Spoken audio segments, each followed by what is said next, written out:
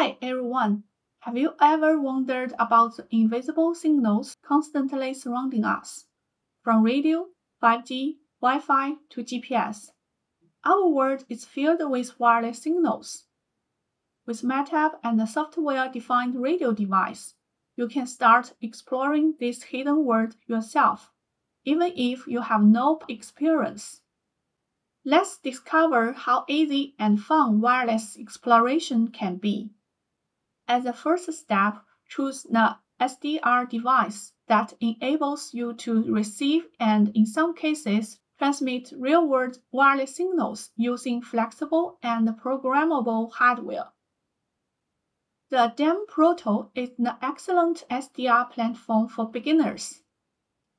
This small and affordable device connects to your computer with just a USB cable and lets you explore radio signals across a frequency range of approximately 70 MHz to 6 GHz. It doesn't require any extra power supplies or complicated setup. Just plug it in.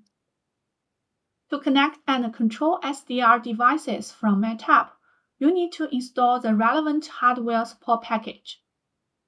On the MATLAB Home tab, in the Environment section, click Add-ons, Get Hardware Support Packages. In the Add-on Explorer window, browse or search for the Communications Toolbox support package for analog devices ADALM-PLUTO radio. Select the support package and click Install. The support package installer will guide you through a quick hardware setup wizard. Just keep the radio connected and follow the prompts until the device is successfully recognized. To verify the connection, type Found Pluto Radio in the MATLAB command window.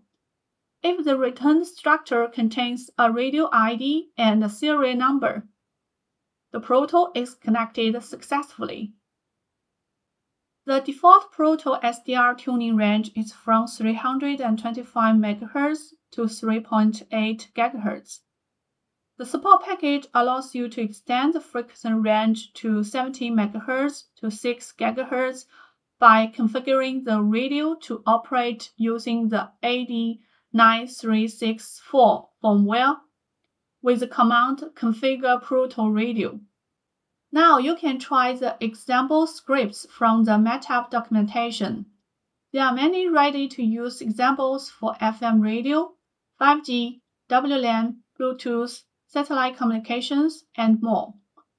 Here, I will demonstrate how to run a FM broadcast receiver example in Simulink. Let's copy the command and run it in MATLAB to download and open the demo.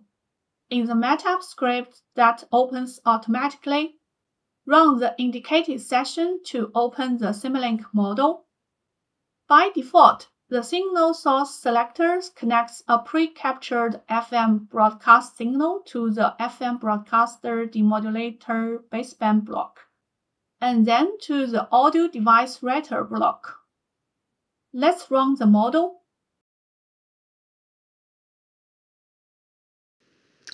Thank you for using Communications System Toolbox.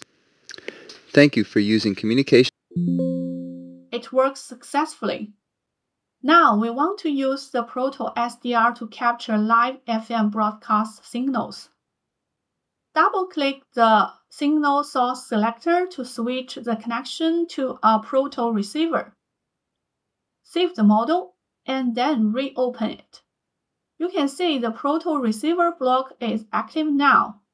Double-click on the Pluto receiver and make sure its radio ID matches the ones we obtained early using the Found Pluto Radio command. The baseband sample rate and the samples per frame are set using certain parameters. You may wonder when the model creates these parameters. Let's check if there's any callbacks. A callback is a function that is automatically executed in response to a specific event or action in a program. Right-click on the model canvas and open the model properties. You can see that the fmrx params is created by a preload callback function named helper fmconfig. Let's open that function in MATLAB. You can see it first sets default parameters and then creates the signal source based on the selected type.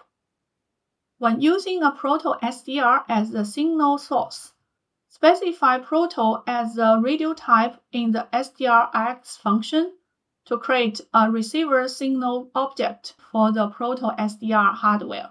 You can type help SDRx in the command window to check the meaning of different input arguments. Finally, you can see that the FM broadcast demodulator is created and the fmrx parameters are set.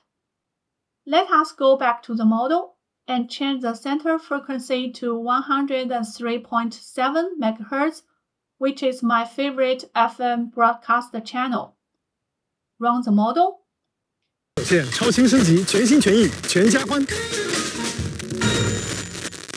Now, I have my own laptop-controlled FM broadcast radio.